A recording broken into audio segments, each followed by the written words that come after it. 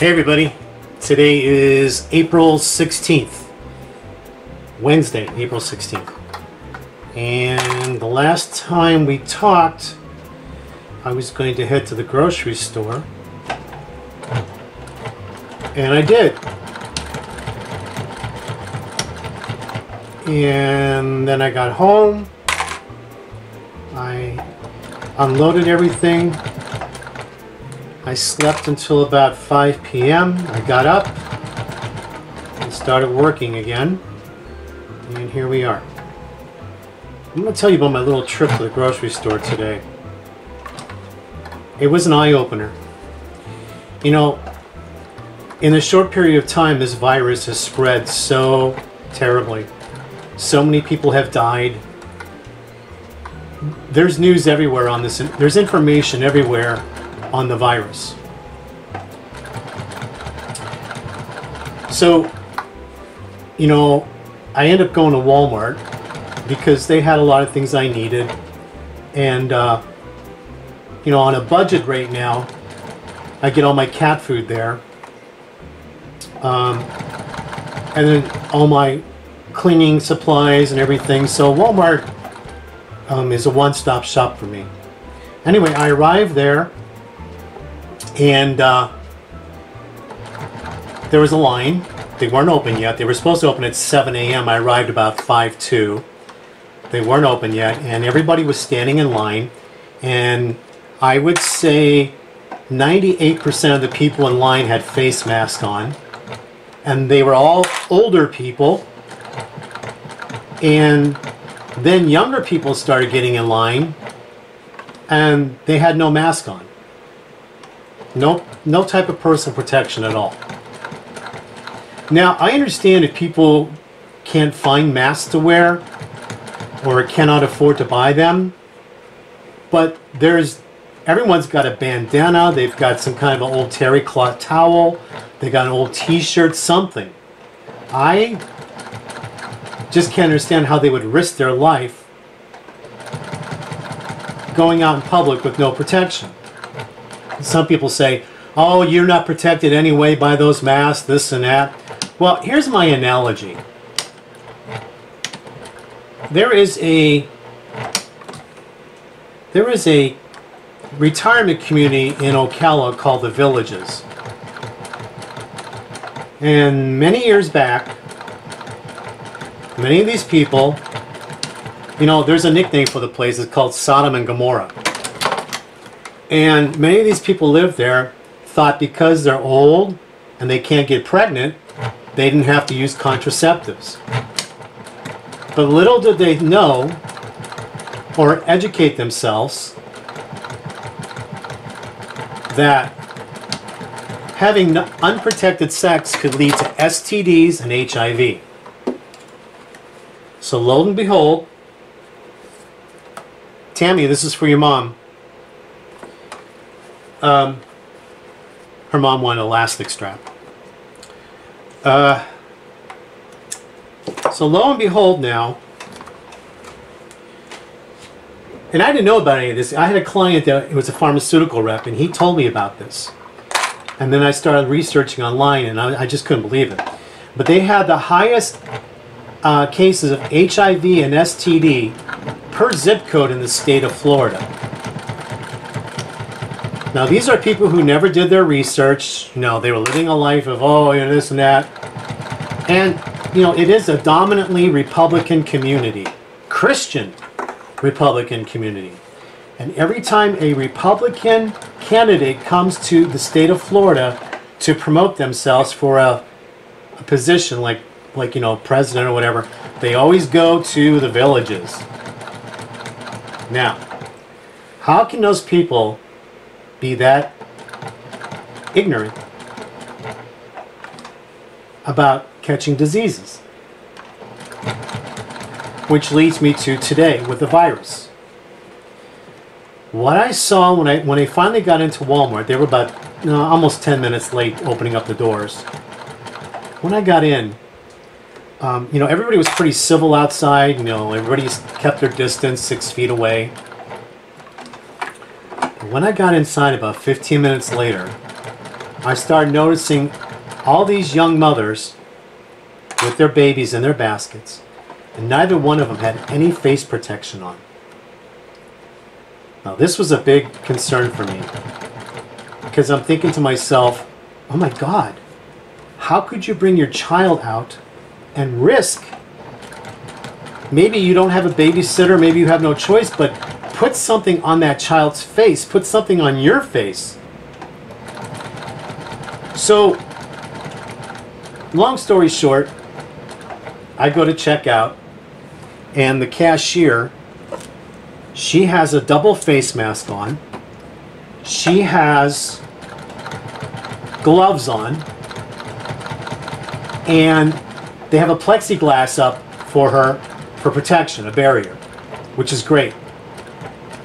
So I had said to her, I said, what do you think of all these mothers with no face mask on and nothing on their children?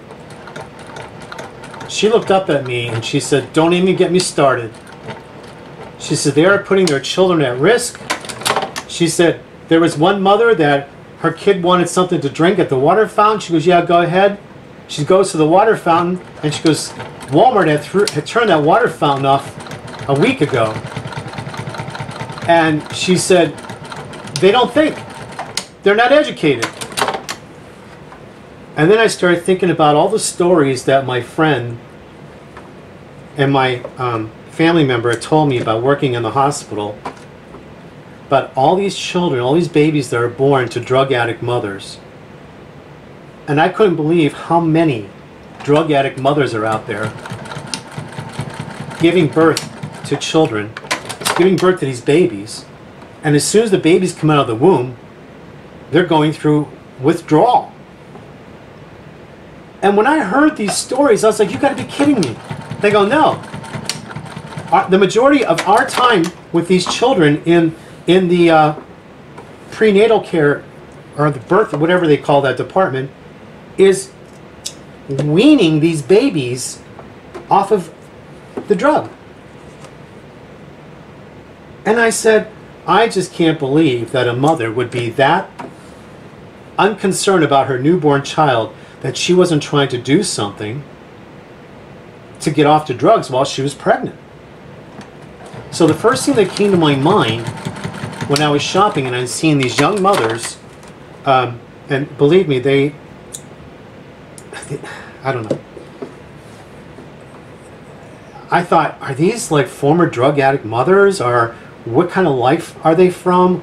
Like, why are they not? And they all had cell phones. I saw some of them on their cell phones, so you know they can get the news. You know they can keep up to date with what's going on. But I started to get teary-eyed thinking about these poor kids who, it wasn't their choice to have these women as their mother. And I thought, this is a vicious circle that's going to happen of these children growing up in a dysfunctional household. And these poor kids don't have a mother that's concerned for them, to protect them. And then you've got, you know, I've got these people on my Facebook page that are saying, it won't protect you, it won't protect you, it won't do anything. Yeah, it will. And that goes back to that story of the STDs with retired people. Just because you can't get pregnant doesn't mean you can't catch an STD. Now, you're going to find later on, and mark my words on this, they're going to come out and say, and many states already are saying, if you go out in public without any mask on or protection, it's against the law. You will be fined for it. Because the medical industry is saying you need some type of protection to protect the people around you. If you have the virus and you don't know it, you need this mask on anyway to protect you transmitting this disease to someone else. Also, having face protection on will prevent any type of airborne, what we call spit, from landing on your lips or whatever, because it's on that mask. And if you have a mask on or any type of protection that has a barrier underneath it, you're going to have better protection than nothing at all. Now, all you have to do is go online and read this stuff.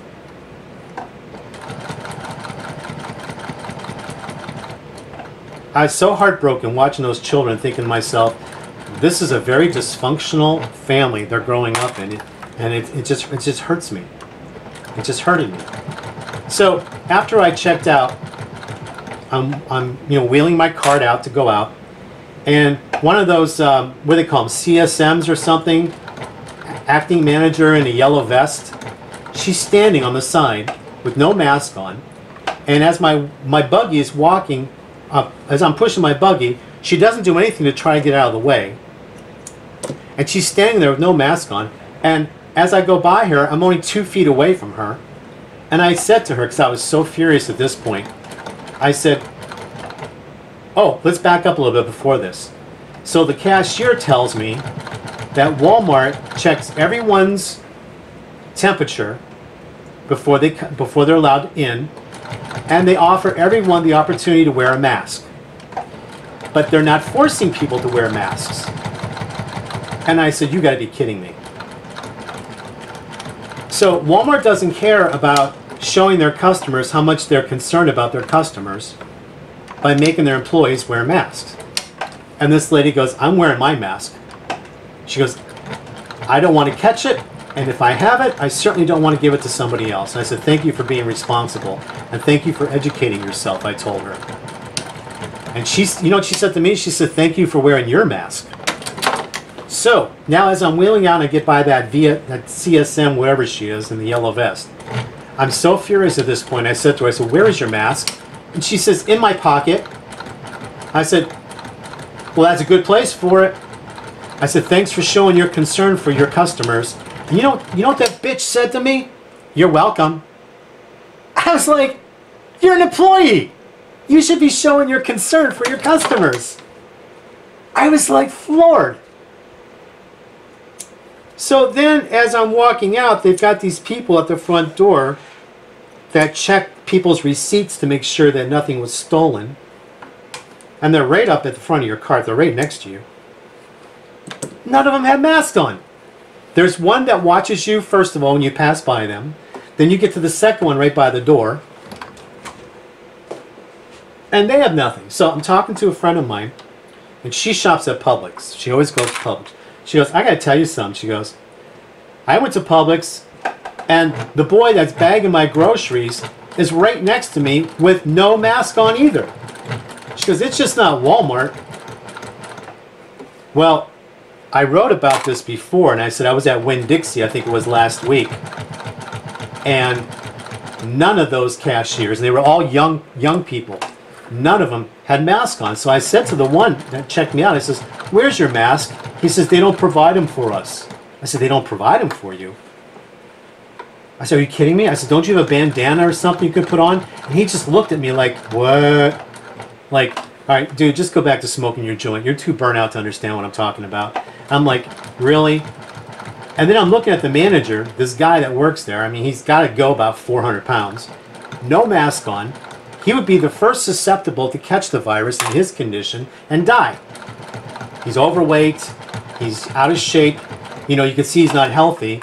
And I'm like, and he has no mask on. He has nothing on his face. He's not setting a very good example. This is the human race. This is humans. You know, a friend of mine said he knew people were stupid, but he said he didn't know how stupid they really were until his virus came around.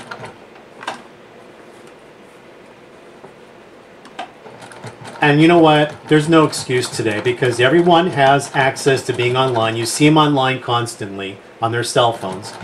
Everyone has access to education and information. Everyone can see and read. God knows they know how to click that buy now button on Amazon. Oh, so then I was on, I got tagged one of my, it was Holly, I think it was Holly.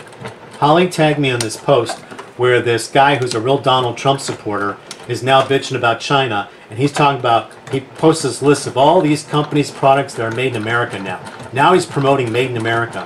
And Holly said, better late than never, Christopher. And I'm like, I was preaching about this years ago. I was telling everybody about this stuff years ago. So I wrote a few comments and posted pictures of my you know, I've got on my Facebook wall, I've got 3 photo albums full of photos that I took every time I go shopping. Products I find have been made in America all these years. Better late than never. Then I got another Facebook friend in Canada, and he's like, we're only going to purchase made in Canada, made in Canada. And I'm like, well, better late than never to the dinner table, but you're more than welcome to sit at the dinner table now and join us for dinner. Because I've been preaching about this for years. And if you watch my other videos, I was explaining how the tax breaks were supposed to be for factories to come back, and they never did. And the reason why they never did is because there is no stipulation for these corporations to receive these tax breaks. They would receive these tax breaks whether they brought factories back or not. So now, in the latest news I was reading, the president wants his name on the stimulus checks.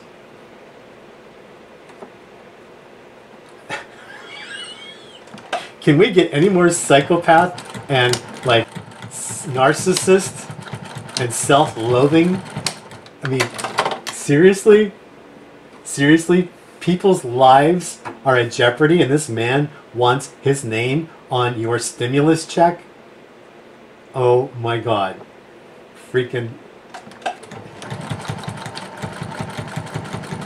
Listen, I'm a brand. I make handbags with my brand label.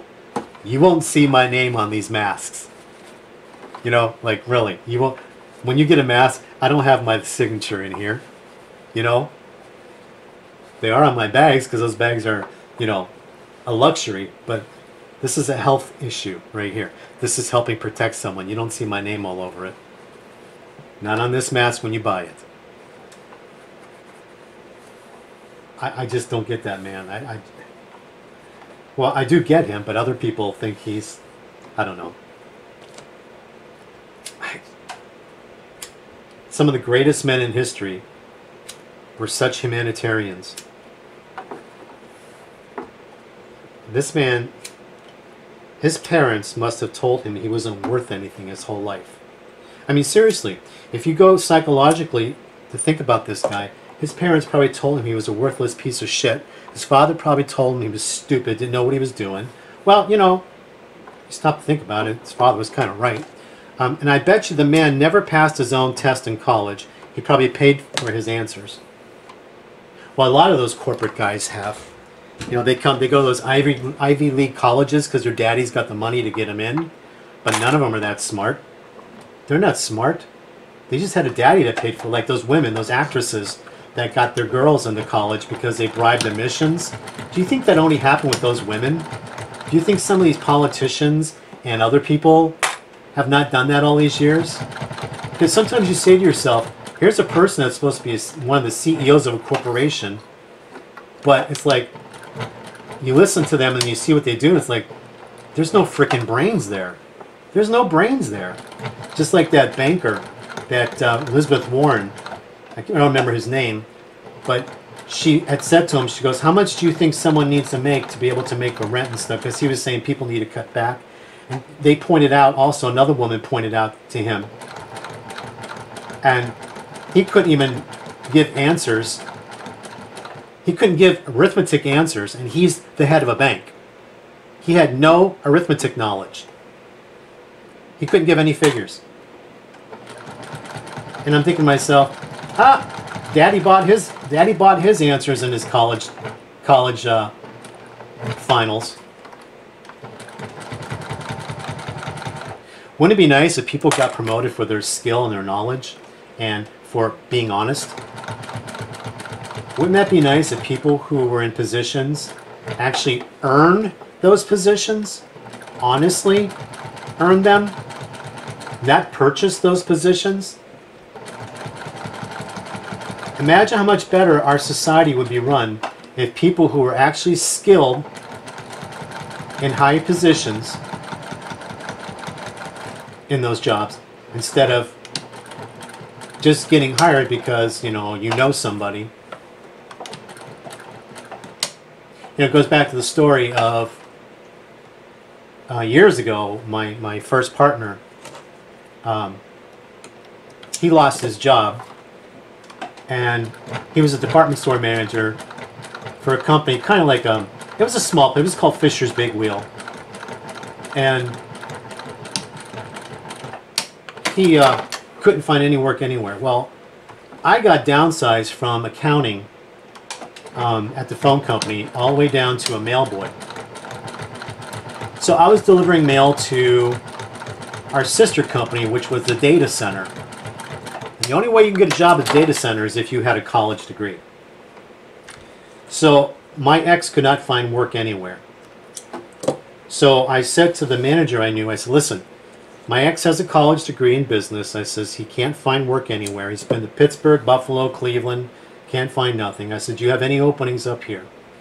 He says, well, I have an opening in the mail department, but I can't give him a job in an upper level. He's going to have to work his way up like everybody else does. But I can get him a job if he's qualified for the mail department. So I have him put his application in, and he says, because we do have opening. I said, okay. So I went home and I said, go put your application in for mail boy. I'm not going to be no mail boy. I've got a business degree. And I'm like, you know what? This is the 80s. This is the recession. You're lucky to get anything right now. And you can work your way up. So he went up there, put his application in. And back then, what you had to do is you had to call every week and say, I want to update my application. And this is long before being online. And they would pull your application out, put the date on it when you called to update it, which meant they saw that you were still looking for a job. So after a couple weeks of him, you know, moaning and groaning, realizing he still couldn't find nothing on his own, he finally called them and to update his application. And a few days later, Human Resources called him for an interview. And the lady who interviewed him came from a background in retail also. So she knew the skills he had and stuff, so he got hired. Long story short, years later, after we broke up and we moved to Florida, we broke up and everything, and he's working now as they give these fancy titles of VP, Vice President of a department, and all they are is really a manager. And after we broke up many years later, I had to call him. I said, you know, I've got all these photos of your family, and I want to know if you want them or not. And so we started talking, and I was telling him about, you know, my website and this, and he goes, oh, you have a website for your work? I said, yeah. He goes, what is it? So I gave it to him, and he looked at it. He goes, who put that together for you? I said, I did. He goes, gosh, I wouldn't even know where to start to do that. Now, I said to him, I said, hold on.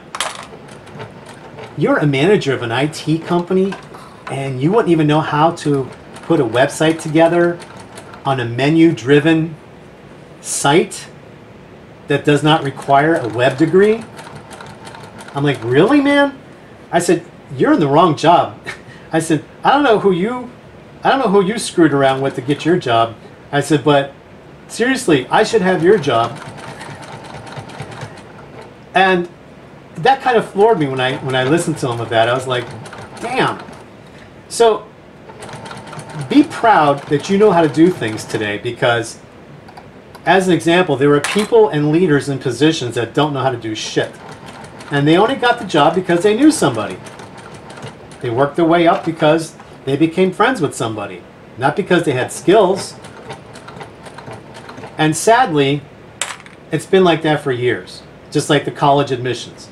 People graduate from college because they had money to buy the answers for their finals. You know? So that's been going around for decades.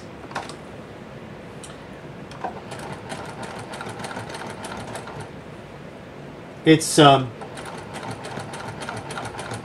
world that we live in today is changing completely. We will never go back to the way we were. You know, I'm a hugger. I love to hug people. My clients and I hug each other. I have a great relationship with my long-term clients. We hug each other. You know, we're very genuine, emotional. It's going to be hard not being able to hug my clients and my personal friends. It's going to be very difficult.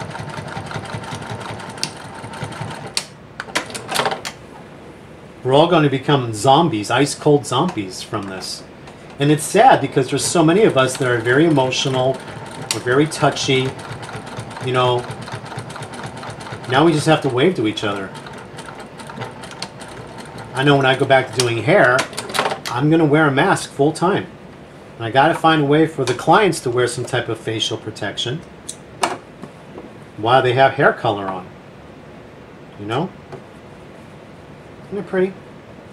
Tammy, this is yours. Yeah, so, all right, I'm done. That's my story for today. Part of my life I shared with you. My legacy, whatever. Love you guys. Take care. I'll talk to you next time.